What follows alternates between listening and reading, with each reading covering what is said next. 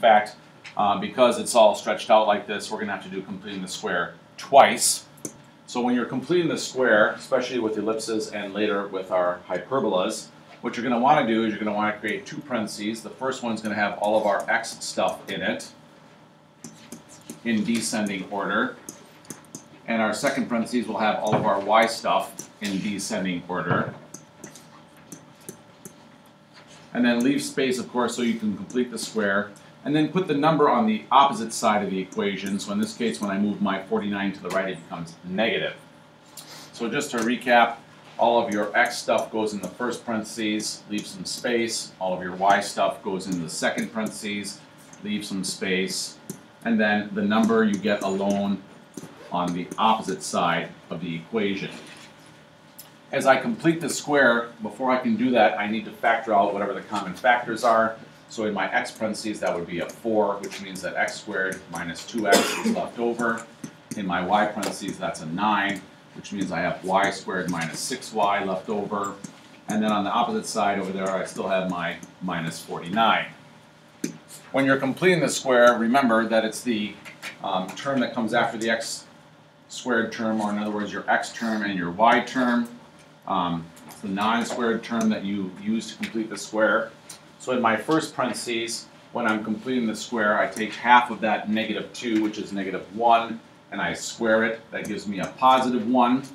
This pink number has now unbalanced my equation, which means you have to do the same thing on the opposite side, but you can't forget, of course, that the 4 on the outside of that parentheses is affecting that 1. So I didn't actually add 1, I actually added 4. So I must add 4 to the right-hand side as well. In the y parentheses, if I take half of that negative 6, that's negative 3. I square that, that's positive 9. Just like in the x parentheses, don't forget about the 9 that's being distributed.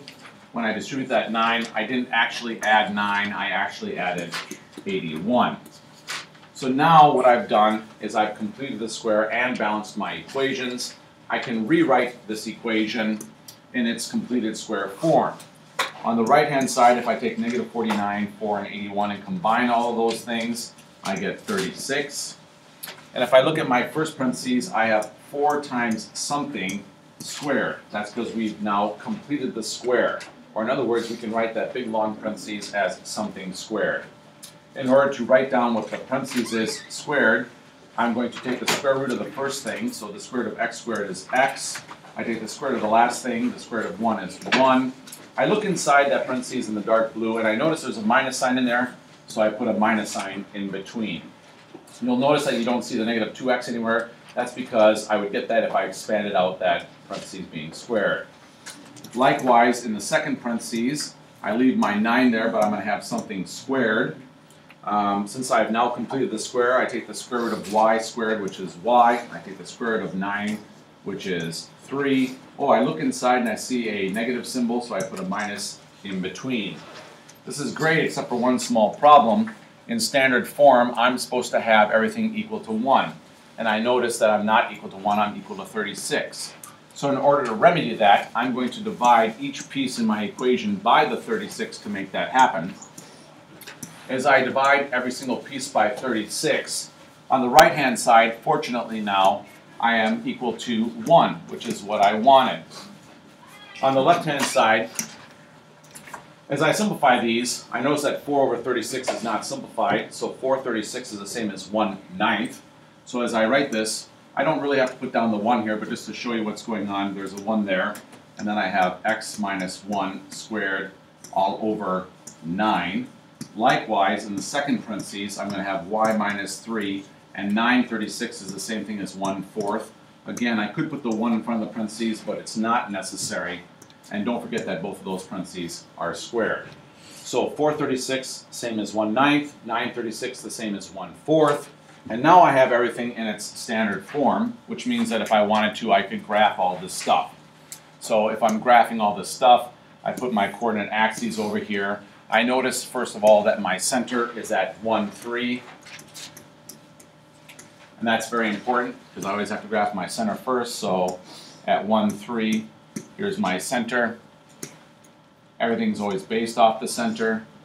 From that center, I know that I'm going to be going left and right 3 units, and I'm going to be going up and down 2 units.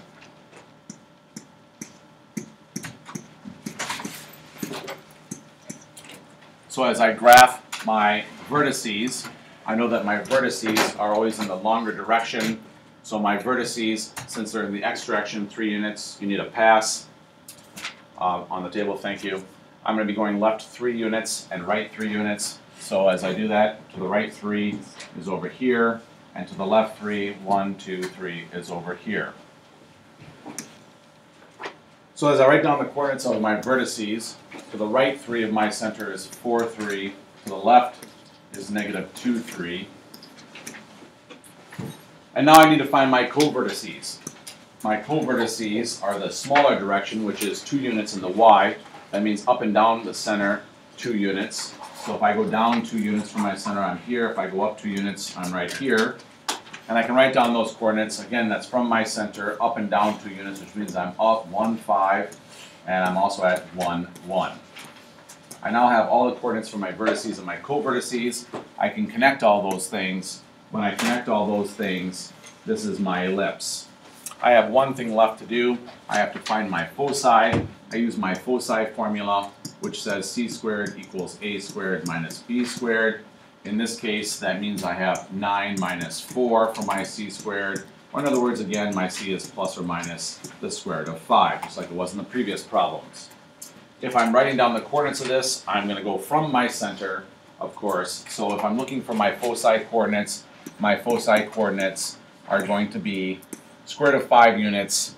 And in this case, left and right from my center, I'm going to write it as 1 plus or minus the square root of 5, comma, 3, which means I went 1 and then added on the square root of 5 to the right, which is somewhere right about here, and then I take away the square root of 5 to the left, which is somewhere right here, from the center, and so that's a little bit more than 2 units left and right from my center.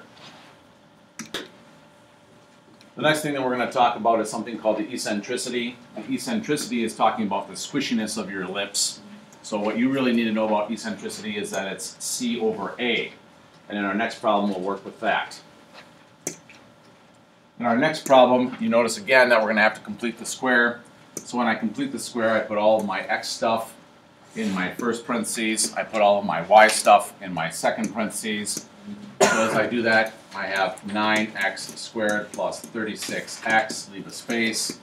I have 4y squared minus 24y, leave a space, move the 36 to the other side, and you get negative 36.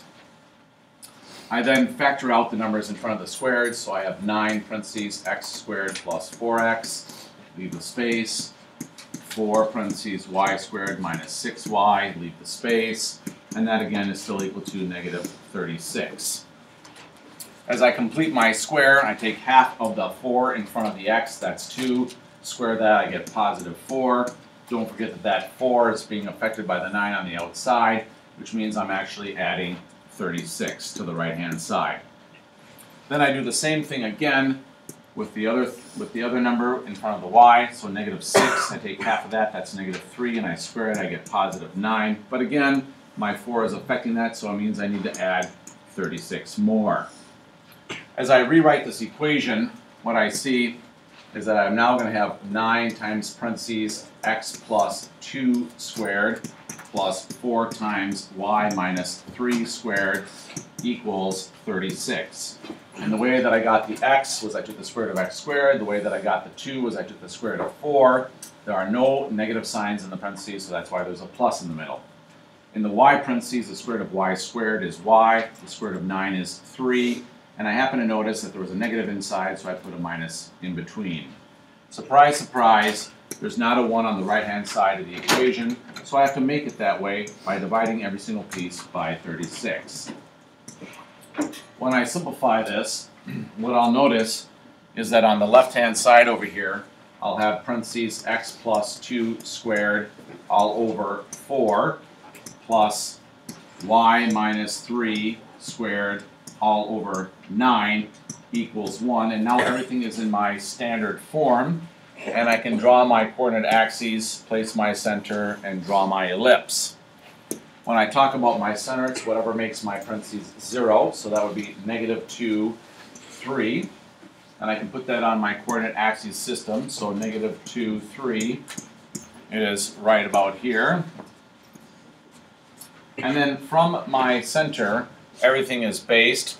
So if I want to find my vertices are always along the major axis, which is the bigger number. I notice that the bigger number is under the y parentheses, so the square root of 9 is 3. So from my center, I will go up and down 3 units. So 1, 2, 3 up, and I have one vertex, and 1, 2, 3 down, and I have my other vertex. I can write those coordinates as -2, 6, and -2, 0 for my vertices. My co-vertices will be in the other direction then, and the smaller number. So the smaller number 4 is under the x thing. That means horizontally I'm going to go left and right 2 units, which is the square root of 4. So 2 to the right when I'm doing my co-vertices would be right here, and then 2 to the left for my other co-vertice would be right here. I can write down those coordinates for my co-vertices. So one of them is going to be at 0, 3, and the other one's going to be at -4, 3. I can draw my ellipse now if I want to. So here's my ellipse. I have one thing left to find, and then we're going to talk about the eccentricity. I need to find my foci. So to find my foci, I know that my foci formula is c squared equals a squared minus b squared. Or in other words, c squared equals 9 minus 4. This is like the millionth time we've had this number. It's plus or minus the square root of 5. So that means I'm going to go roughly 2 and a little bit more up and down from my center, since that was the bigger stretch. If I write the coordinates of those foci off to the side here, I know that since I'm basing everything off the center, I stay at -2 in the x direction, but I take that 3 and I go up and down the square root of 5. If you want to write them as 2 separate coordinates, you can. You would have -2, 3 plus radical 5, and -2, 3 minus radical 5. Or you can write them as one set, since it's a plus or minus radical 5. The last thing that you're supposed to find is the eccentricity. And eccentricity is always your c over your a. We found out that the c was just the square root of 5 just now, and my a squared was 9, so that means my a is 3. Or in other words, the eccentricity or the squishiness of this ellipse is radical 5 over 3. In the remainder of our problems, we're going to be